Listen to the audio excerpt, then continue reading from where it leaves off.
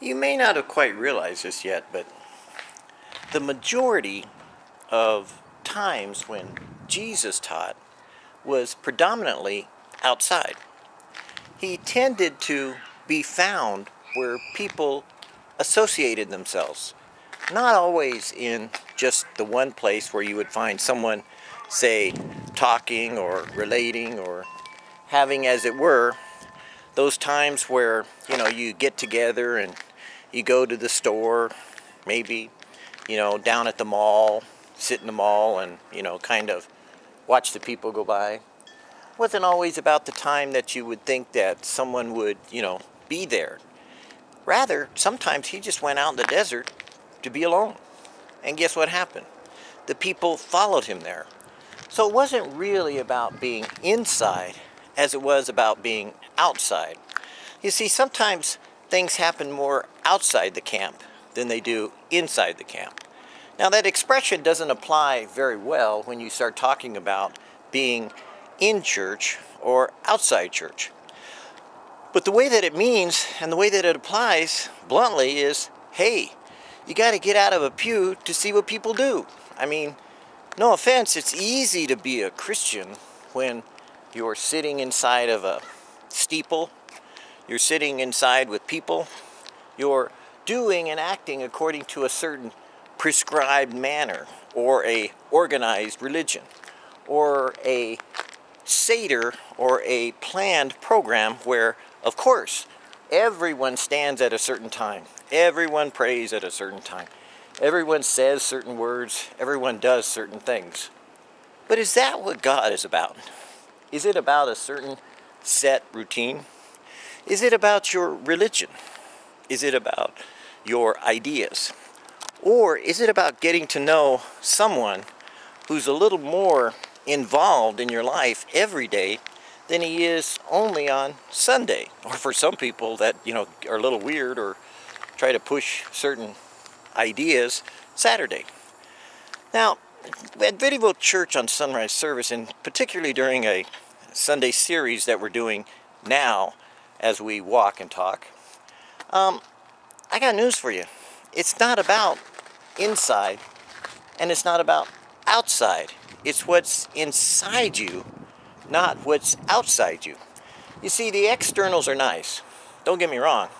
I like being in a nice, warm atmosphere, kind of sitting and relaxing, checking out the latest boob tube, television program, seeing if there's a football game on, or perusing the movies, or perusing, the venues that I can have with, our new technologies that have, recording devices attached to the TV so we can watch things when we want to. Well, you can do that with church now, too. Did you know that? You can pick your favorite pastor or your favorite teaching, your favorite ministry, and be a part of that. And we're not opposed to that. But even when you go and worship, as you tend to be like most people, if you do this, you probably go where you like the music. You probably go where you know the song. You probably go where you enjoy having a worship service. Almost every church has heard, hey, we worship in spirit and truth. So now it's a cliche. Everybody worships in spirit and truth.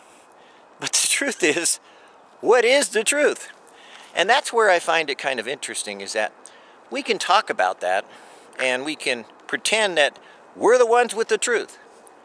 But I got a different way and point of view of looking at it. You see, I think you are the truth. The truth is, you know what's true for you. If it's true that you particularly enjoy sitting in some setting and that's the only way that you experience God in a personal and intimate way, well, dare I say, then that's the only way you do. But God wanted you to be more. And that's why Jesus wasn't only confined, resigned, or sitting in the temple at the end of his life, preaching to those that would listen, but rather he was outside the temple, going to people's homes and houses, meeting them at the well, meeting them in their everyday life. I guess what I'm trying to say in this Sunday series is, what are you doing today? Are you limiting God by what you do and what you say? Are you participating only in the way that you're comfortable? Are you not taking God everywhere you can today? In other words, I see God everywhere I go.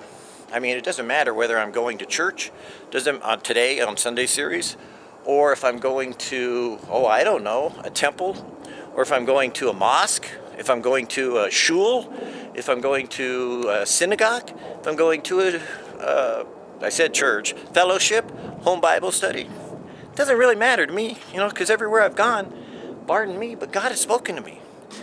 God isn't limited by our limitations. God is called the limitless one. I mean, really, he really is called that. I mean, I know some people go, what? That's not what I heard. I heard he was called, God or Jehovah or Yahweh or Yahya or whatever they call him nowadays. But really, that's not what he said. It's what people have added to the meaning. One of the things that God has inspired me with is to check it out. Meaning that anytime I hear something is cool, I want to go see. Like, hey, if there was a Toronto experience, then I wanted to go see what that really is. And not for me. When people said that they hear from God, I wanted to check that out. And frankly, I do believe that people hear from God. That doesn't mean that I think that everyone that's on television does, but I check it out. So when I was told certain things by Jesus in the Bible, I wanted to check it out. And once I did, I found out what is true and what is factual and what is actual for me.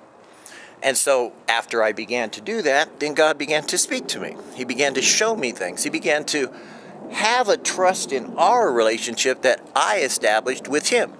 You see, that's the bottom line, is that God wants to have a relationship with you. He meets you basically where you are. He doesn't accept you the way you are. He meets you where you are. That acceptance thing is kind of a weird idea that, you got to take it with a grain of salt, because don't look too close, but it might be stepped on and scrunched on the feet of men, because they'll make it into something that it was never intended to be. But this unconditional love isn't quite the way he said it. It's more like he loves you, period. That's a better way of putting it.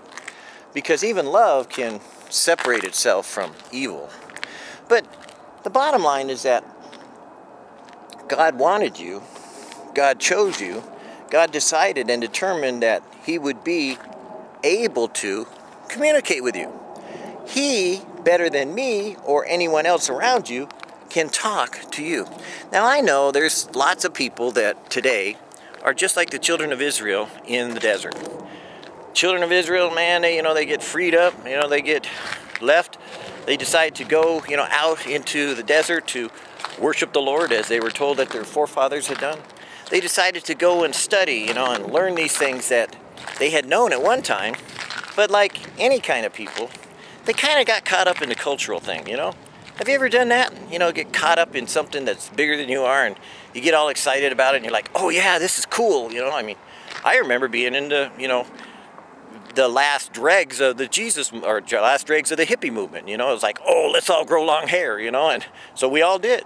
Let's all wear, beatnik clothes or ponchos or, suede leather coats. It was a cultural thing. Have you ever been kind of like excited about that? And it seems like a good idea. Now, I'm a little bit older now, and looking back 40 years ago or more, it looks a little kind of like goofy to me, but hey, some people are kind of trying to revive it, and I just laugh about it because it's funny. But that's what happened to the children of Israel. They'd gotten caught up kind of into the Egyptian thing, They walk like an Egyptian, and that's what they were doing.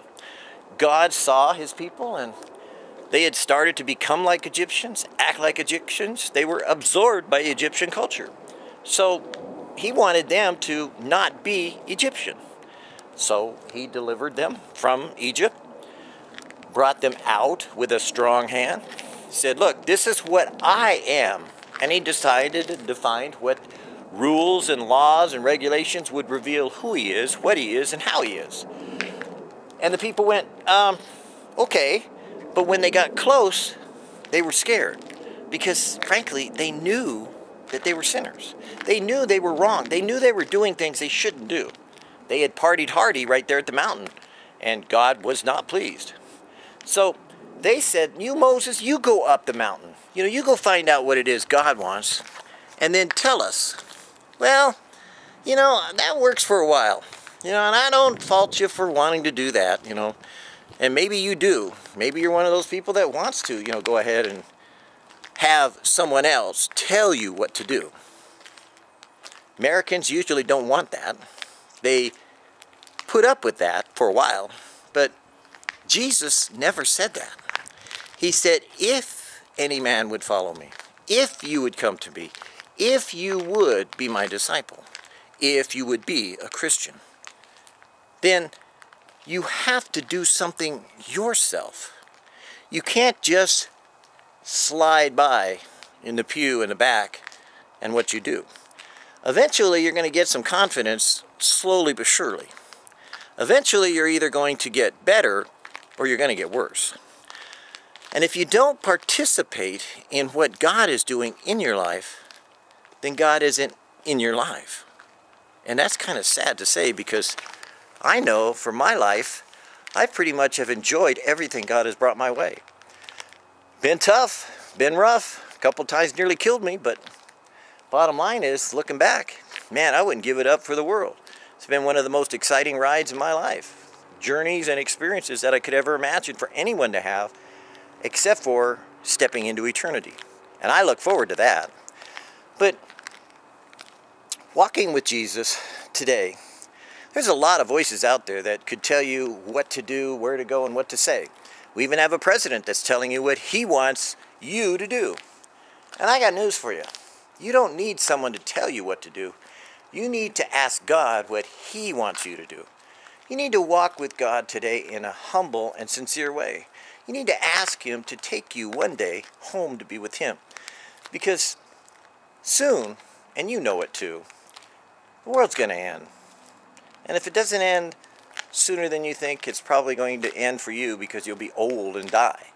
But either way, it's not over. You see, there is eternity, and you need to spend that eternity with God. But the choice is yours. You can do what you want to do. But God would prefer, Jesus would prefer, the Spirit of God would prefer that you come to him today. You don't got to get all spiritual about it. You don't got to get weird. You just got to say someplace, get alone and pray and just simply say, hey, God, I'm yours. Take me, I'm yours. That's it. You don't got to get too weird and get all super goofy. But then if you want to go to church, go find out what you did, or go add more to it if you want to. But I got news for you. God is so interested in your life to be a part of it, he'll probably start speaking directly to you. He'll probably use a Bible or something else, maybe, or devotionals, but he can speak to you if you're really genuinely wanting him to. And believe it or not, there's a lot of people who really don't want to hear from God today. I hope you're not one of those people.